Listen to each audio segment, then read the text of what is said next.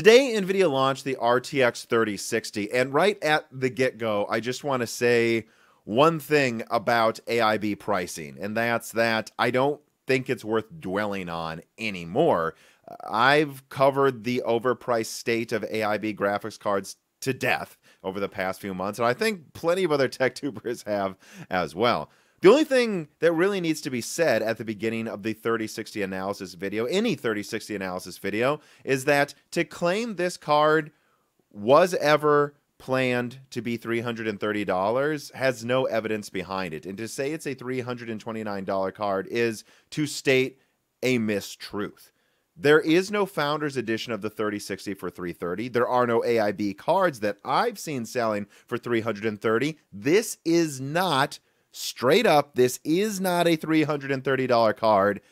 To say it is or could be is to just, I don't know, swallow Nvidia's marketing mindlessly. What this is a card that's being sold for about 5,700 XT prices, or at least what they used to be a year and a half ago, and it brings actually less performance than that, which actually reminds me of what I said in my 6800 XT Nitro Plus review. I thought that graphics card, especially my sample, that clocked to 2.75 gigahertz was incredibly impressive, an excellent card for the right price, but that I just did not feel it was worth $1,000 for almost anyone. And that if that card isn't worth $1,000, something that has half the performance also isn't worth $500, which, speaking of half of the performance of a 6800 XT, let's get into the results for a little bit here. So I don't have that much to say in depth about its performance. We're talking about a cut down 192-bit card that uses 170 watts, so it's really not increasing efficiency much over the Turing 2060 because it's only bringing about 20% more performance. Indeed, this is proven true even in the laptop edition of the 3060, where you see around a 19% performance increase at the same power usage. Anyone arguing Ampere has moved the bar forward with efficiency over Turing is kidding themselves. At best, Ampere is 20% more efficient than Turing, well, using a significantly smaller node. And so, I mean, that's all there really is to say about this graphics card in terms of performance. It brings last-gen mid-range performance to the same price points of last-gen. In fact, I'm so underwhelmed by the performance of this graphics card that I'm almost wondering if I need to stop repeating this old adage that I used to like a lot, which is, there's no such thing as a bad product, just a bad price.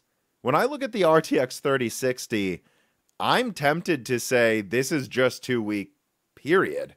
Right? From my perspective, either Nvidia needed to make this a $250 6GB card and call it, say, I don't know, the 3050 Ti or the 3060 SE, as actually Gamers Nexus covered they were considering doing, or they needed to push this even higher. Now, that conversation's been had before, why they didn't make it 250. It really wouldn't make profits or good enough profits at that level, so they decided to slap on more RAM, which again is like $6 a gigabyte, very cheap, and try to charge more money. Even then, it doesn't have the performance level I think necessary for a card above $300 in 2021, right? I think that it's quite perplexing from some respects that they decided to cut down the die and that they didn't give it faster memory.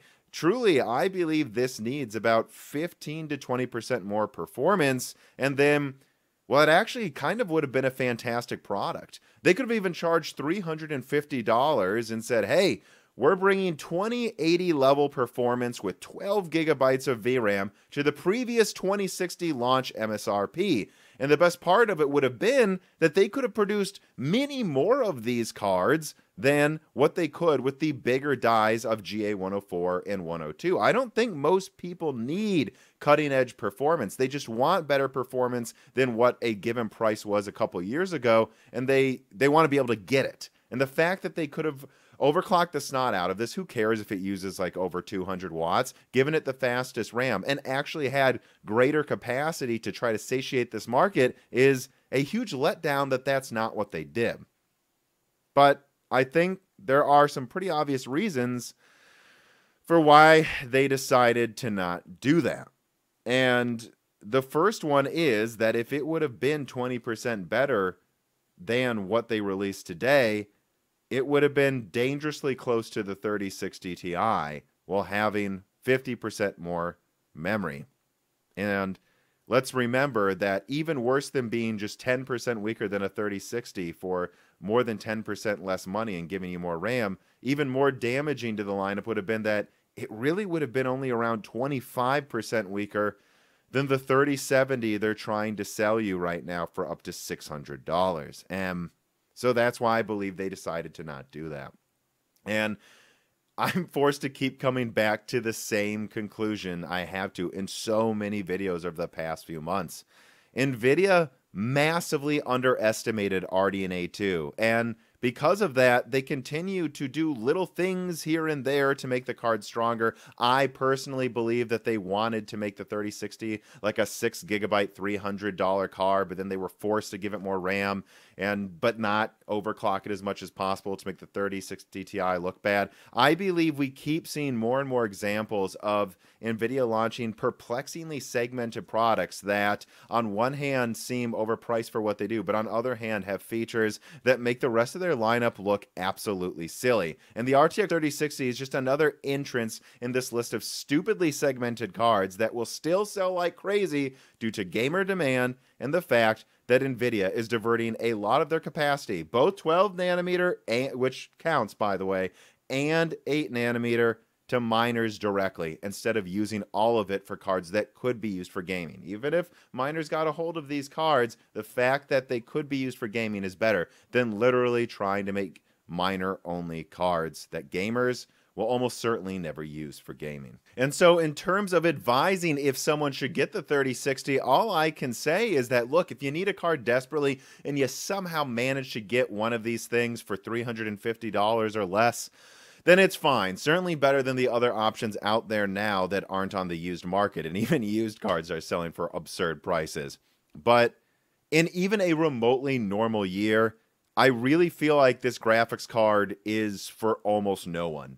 I mean, who has been waiting for RX 5700 non-XT performance for this long and didn't buy one years ago, likely for the same price or less?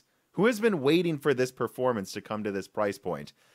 And what level of gaming is this bringing to someone that has a 2060 or 1070 that nothing? It's not bringing any new levels of performance to the price point. And there's been ample time to get this level of performance for this price or less.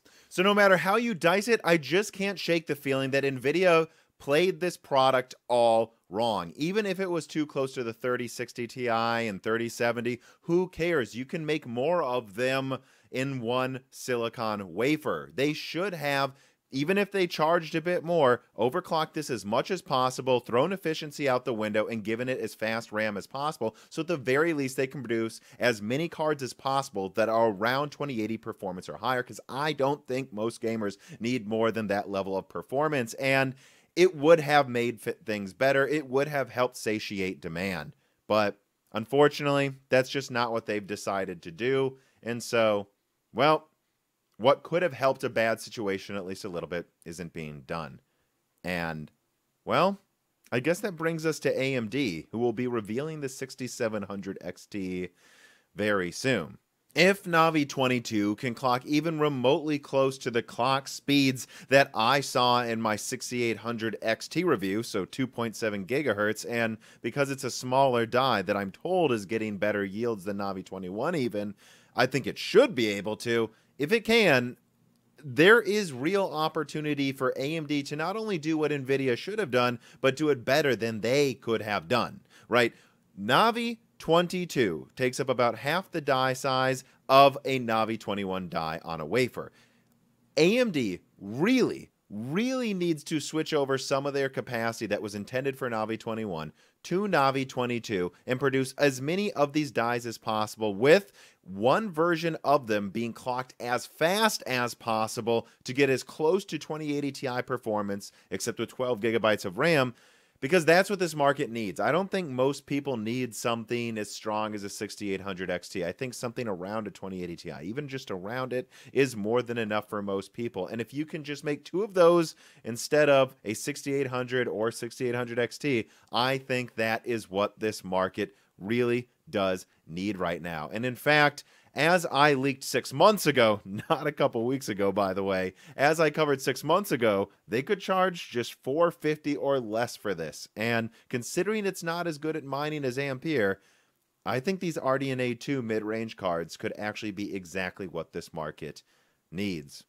The depressing truth, though, is I suspect there's almost nothing that can be done to entirely solve the current demand problem. I feel like, personally, even if AMD were to produce 4 times as many cards as Ampere, it may not be enough. They would sell out instantly because of how desperate people are to just play some games right now with something that's new, something that's not last gen performance. Hopefully AMD comes even remotely close to doing what I just described, because that is what we need right now. Last gen flagship performance for last gen mid-range pricing, not last gen 5700 performance for fucking 5700 XT pricing 2 years later. Nobody asked for this.